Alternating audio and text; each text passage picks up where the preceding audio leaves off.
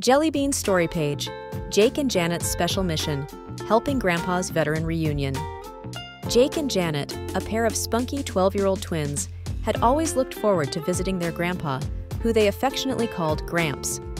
Gramps was full of fascinating stories from his days in the military, but this year, their visit was extra special. He was planning a reunion for his veteran friends, his old squad. The twins could hardly contain their excitement when he told them all about it. "Gramps, we'll help you make it amazing," Jake declared with a salute, and Janet quickly added, "Yeah, we can set up decorations, play music, and help cook."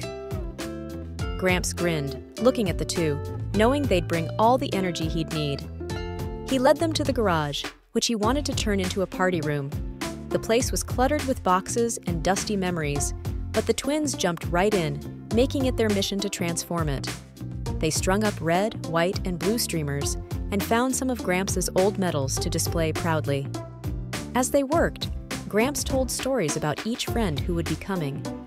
There was Frank, who always knew how to make everyone laugh, Big Mike, who could lift anyone's spirits with a bear hug, and Nora, who could fix almost anything with her bare hands.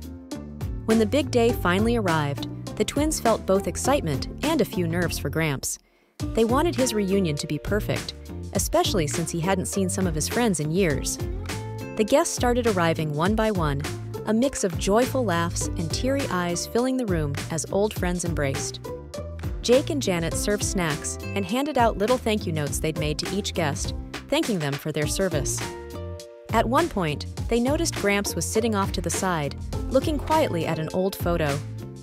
The twins went over, and Janet asked softly, "Everything okay, Gramps?" He nodded, smiling a bit sadly. "Just missing a few friends who couldn't make it," he said, his voice low.